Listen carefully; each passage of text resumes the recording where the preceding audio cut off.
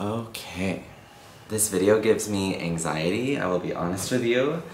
It is finally the time where I sit down and tell you what my favorite books of 2021 were. And I'll tell you why I find this particularly dreadful. In 2020, I read, I think, 7 or 8 books, which felt like a lot for me because the years prior to that were probably 1, 2, or 0. And this year, thanks to booktube, a lot of bookish friends from this platform on Instagram, just so many amazing, inspiring individuals that really just got me into reading and just introduced me to so many amazing authors. I read eventually 38 books in 2021, which is crazy for me. Like, to go from 7 or 8 books to 38 books is a lot. It's about quality and not about quantity, but just it shows that I really fell into this beautiful journey of reading this past year. And to put my favorite 10 or something is just so ridiculous to me. Just for reference, this year I read my first Cusk, Ferrante, Levy, Ginzburg, Moshfegh, Ali Smith. Those are huge literary voices to come in contact with, and to have started reading all of those people, all of those amazing women this year. Like, how am I to narrow this list down? I don't think I can put them in a particular order, although probably towards the end I could tell you what like my top 3 were, like the 3 that stand out specifically in my head. So the first 2 books I want to talk about take you back to when I first started reading in 2021, and then the second book is sort of how my taste shifted. So I'm starting with Annihilation by VanderMeer, because this is the book that really got me back into reading. Like, this book, I still think this is a perfect novel. I just think that everything about this book is done so well, and it's just perfect in itself. I don't think it would be for everyone in terms of the style and the, you know, it's a sci-fi. It's about this expedition that goes into an area called Area X, which is sort of a pristine wilderness. These 5 women from different fields are going in to Area X to kind of take note of what's going on there and report back to this government agency called the Southern Reach. Although I don't read very much sci-fi anymore, I do think that this series and VanderMeer is a standalone, like, branch of sci-fi that I think is so well done, is so smart, is so layered. I feel it's better you don't know too much. It's a short book, talks a lot about environment and how we interact with the natural world. Yeah, it's just so good. So then I want to move to the next book, which is Outline by Rachel Cusk. Rachel Cusk, I would say, is probably... I haven't read her in a while because her books were sort of towards the beginning of the year for me, but I think I can safely say that she is probably my top author of the year. Coming from Annihilation, at some point I encountered Outline, and it totally shifted my reading taste. It sort of opened that gate for, like, thinky, brainy, plotless books about women moving through the world. Outline is a classic in that sense. I have to take this off because it's so hot in here. Okay, the energy in this video is very frantic. I think it's also because I haven't eaten anything today and I'm like, feeling crazy. I have such a hard time to do this video and to talk about, where's my notebook? And to talk about all of these books, and when I get into trying to explain them or explain why they're my favorite, I just feel like it gets so long, so drawn out, and it's also really difficult for me. I feel like it's better that I tell you the books than to not upload this video at all, but I probably won't be able to give you a lot of information about each one. Any reading vlogs I have, I'll link them below, and if, I don't know, you can do your research. So outline, we loved it. It really solidified something in a shift in my reading taste that opened this like Pandora's box, and yeah, now I'm here. I love it. So I loved Assembly by Natasha Brown. This was amazing. Debut novel. I'm really excited to see what she writes in the future. Short book, a lot going on in there. What it means to be a Black woman in Britain specifically, and in the workplace, in her relationship. She meets the family of her white partner. Race, class, sexism, just very, very good. A very highlightable book. Next I have Autumn by Ali Smith. I loved reading my first Ali Smith. I thought that it was brilliant. I love that it's thinky and brainy, but very art heavy. It's very art influenced, and I love that. It felt like if an art history, like an art historian wrote a dreamy Brexit novel, that's what it is. I'm excited to read more Ali Smith. I just bought Winter yesterday, so I'm gonna start that soon. But I'm definitely intrigued by her, and I had such a good reading experience with this book.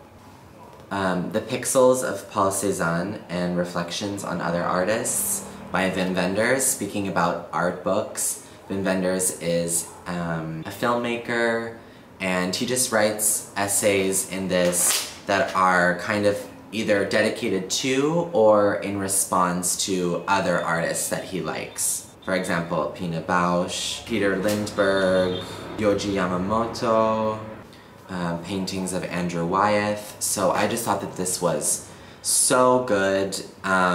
It's so my kind of book. What it means to look at art, to make art. Yeah, I also just like when an artist that I'm really inspired by writes reflections on artists that they really appreciate and talking about what they think is special about that person. They do things, what comes through in their art, in their form. So I really, really loved this, and it's a book that I'll come back to a lot, I think. Next we have Freshwater by Akwaeke Emezi. Akwaeke Emezi is a Nigerian non-binary author. They are amazing. This is the only book of theirs that I've read, and it was just one of the most unique things that I've ever come across. They have such an interesting perspective, way of blending a lot of things into their writing, like Nigerian folklore, if I can say that. Spirituality from Nigerian culture mixed with being a non-binary person in the world. I thought that this novel was incredible. It's not the easiest thing to read, it's like very challenging, but just so unique that there's no way that it's not my favorite. And as someone also who is interested in gender, in the non-binary perspective, I just ate that shit up. It was so good. Next, I've got The Lost Daughter by Elena Ferrante. I read a few Ferrantes this year, this being my favorite. I also think that this book is just perfect. Like, I remember reading it and finishing it. Also, it's dog-eared, like, on every other page. This was my introduction to Ferrante. I did also just recently see the film adaptation, which was really beautiful. I just remember thinking, wow, what a perfect little book. It just, I couldn't think of anything that I would want to be different. This follows a mother named Leda who is kind of taking a break from her work and her kids to take herself on a seaside vacation, and is just troubled with all of her feelings about motherhood, about being a mother, while she's sort of observing another family and another young mom in the same beach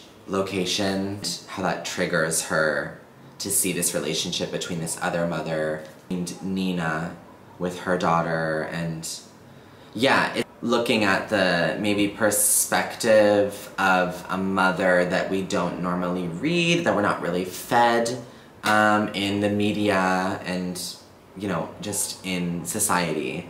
So I really appreciate this perspective. I just think this is so good. Okay, now we got to the book that I think is my favorite book of the whole year, which is Second Place by Rachel Cusk. Book that I singularly think about the most. I have images from that book in my dreams.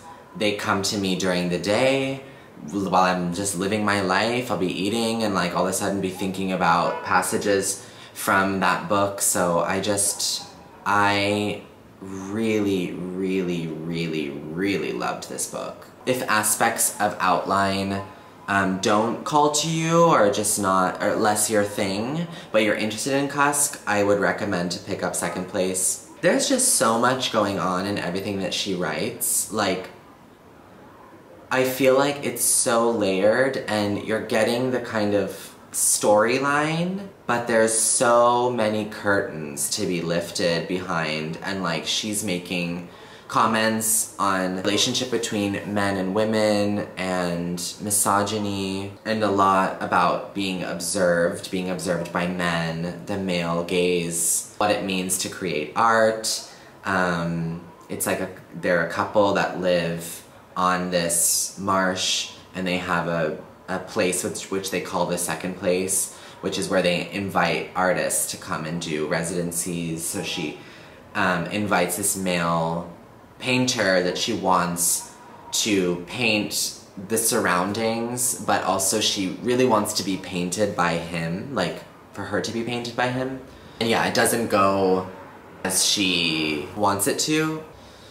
And there's just sort of like a major unraveling of self, of identity, the situation. Yeah, it's just so good. It's so good. It's a book that I would love to reread.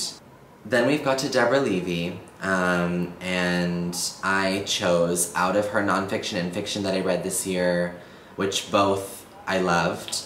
I am gonna choose Swimming Home, which is a novel. This is also one of those books when I first cyberly met Rebecca from Rebecca Eats Books. She was reading it, and so I picked it up, obviously, as you do. And it was brilliant. It's similar to The Lost Daughter. It has a very cinematic feel to it. Like, I could definitely see it being a film. That book has tension, a lot of tension. I just remember thinking, like, wow, books are so good. Books are so good, and people can do such amazing things with words, and how privileged we are to open it and to read it. It's another one that if you just want good writing and a sort of that feeling like something is not right, like we're on the edge of disaster and following like kind of a cast of characters. It takes place in a kind of vacation home, like a chateau or sort of thing. A villa. It's short, you don't need to know a lot before going in, but I thought it was brilliant. Then we've got one of my other favorite authors this year, which just really, really touched me, and I feel like I could have also included a novel of hers, but I decided to go with her essay collection I read this year, which is The Little Virtues by Natalia Ginzburg. Natalia Ginzburg is an Italian author. So beautiful, just beautiful, beautiful writing, but so clear and clean and cutting. She just writes well, and she writes about life and almost a pace in which you know life functions like, but with these really smart, interesting perceptions. And you know, she can kind of write about shoes, but you could cry about how she just describes some relationship she has with shoes and how that reflects something about family life or relationships or childhood. Everyone should read a Ginzburg. If you have not, make 2022 your year. I will definitely be reading more of hers. Honorable mention to her novella The Dry Heart, which I thought was also amazing, but I think I was really moved and touched by The Little Virtues, so I choose that one. Then we've got another fave, an introduction to this author this year, Otessa Moshfegh. I know we've got a lot of Moshfeghian fans on this little corner of the booktube. This is Death in Her Hands, the only one that I've read of hers. I have not read My Year of Western Relaxation, but I bought it for Ohad, my partner, in Hebrew. So maybe we will read it as a buddy read together and maybe make a video. I just enjoyed my reading experience of this so much that I didn't even vlog it. I didn't want to talk about it too much. I just wanted to sit and read this, and I enjoyed it so much, and it was just like when I don't have to think too much or write things down. It was just an experience of reading a good book that grips you, and you love the character, as strange as she is. It follows this older woman that's living in secluded woods somewhere, and she finds a note that there's a dead body, but there's no body. And so then she's kind of traveling, trying to find out what happened to this Magda that's dead somewhere. Really also going into her loneliness and her loss. Yeah, sort of just the deterioration of the mind. Very character book. This is a character study, which I know Moshfegh does really, really well. So I know people said it's like her weirdest book, but I loved it. I just really, really loved it. Next, we've got Blueberries by Elena Savage, Essays Concerning Understanding. We also have Rebecca Eats Books to thank for this because, yeah, she got everyone and their mom to read this book. For good reason. This is such an interesting memoir that plays with form and deals with a lot of interesting, important subjects. Specifically, sexual violence and trauma, for me, was really, really strong in this book. Felt her exploration of sexual assault and how it lingers, just how it affected her and affects a person, I just found so striking and well done. I mean, Elena Savage is a fucking smart lady. Just brilliant. It was like, wow, don't you want to have dinner with her, you know, and like, just have some wine, and like, I just want to glean from her knowledge and her very intellectual, but really, really creative. So dealing a lot with colonialism and globalization. Colonialism specifically in the Australian context, which was interesting for me to read. She's talking about academia and privilege. It's just so good. Another reread. But Blueberries was also towards the beginning of 2021. And I just remember reading those essays, like highlighting so much, feeling like my brain was doing this, like I was in a really, really, really good lecture with a really great teacher who's personable, funny, interesting, cool, and super smart. Yeah.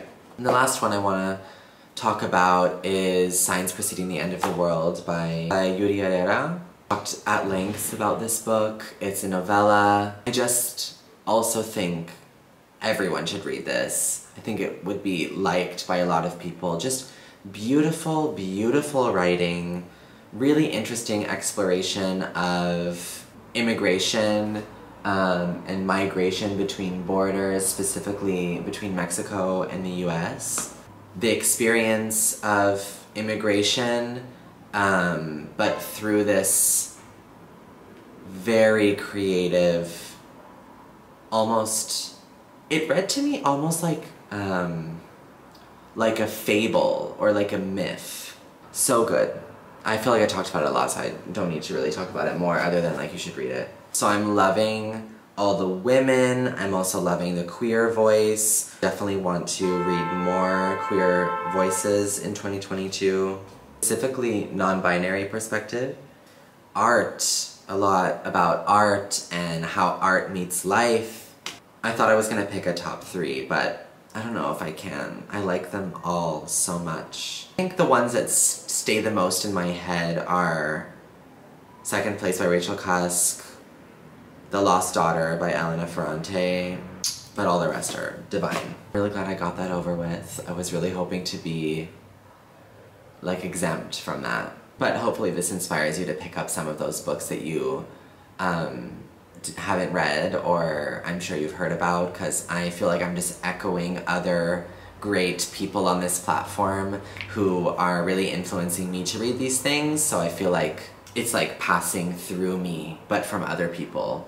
So yeah, anyways, I thought to maybe do a separate video that looks at like my reading stats, and you know, on Storygraph it really breaks everything down really in an interesting way. You can follow me on Storygraph if you want. All of that will be downstairs. Okay, that's it. Thanks for watching, and I'll see you in the next one. Bye.